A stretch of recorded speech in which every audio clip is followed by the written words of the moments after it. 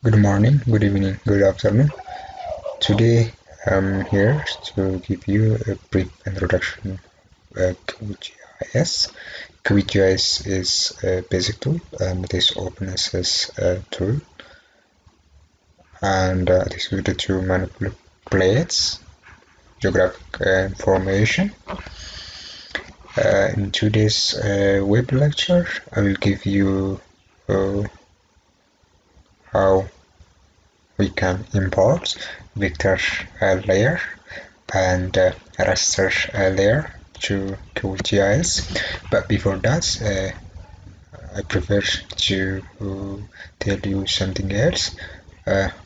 We have to save our project, so I will show you how we save our project. To save our project of QGIS, we have to click this one, then save as, and we have to save our project. Tutorial 1, then save. So here QGIS is saved, also our project is saved. The next thing is what?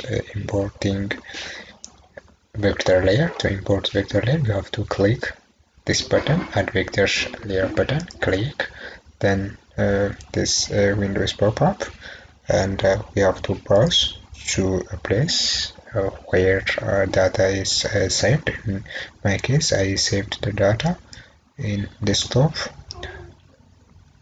QGIS, raster size, and this one is the data I have, deep well data, then open, so you can see the deep well data. This one is a shape file or vector data of deep well point data. Now we can do the same things for another shape file.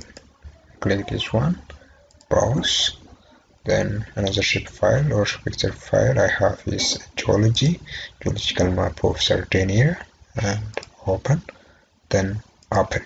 So this one is geological map of certain area that I have. Here we can zoom out, zoom in our map, and using this button you can zoom in our map. So to zoom in, just can zoom in like this, or you can zoom out using this zoom out button like this. So you can zoom out like this. On top of that, we can use this button, which is pan map, to move our map from one area to another area in a display window. And here also we can use this button, zoom full, to display the map full. So this one is our geological map. And here we can unselect this map to display only deep well map, or we can unselect this deep well map to observe only geological map.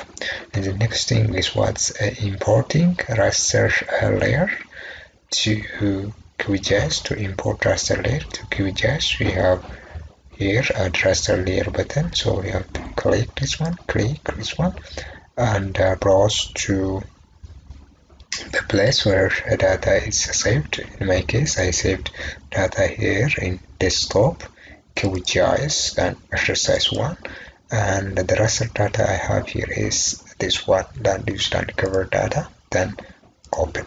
And this one is land use and cover data that I have, and can see all those data. You can see land use, land cover data, you can see geological data, and also you can see deep well data here in the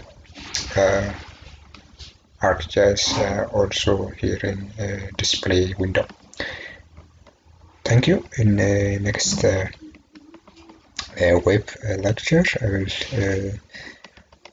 give you some visualization, how we visualize the imported layer in QGIS.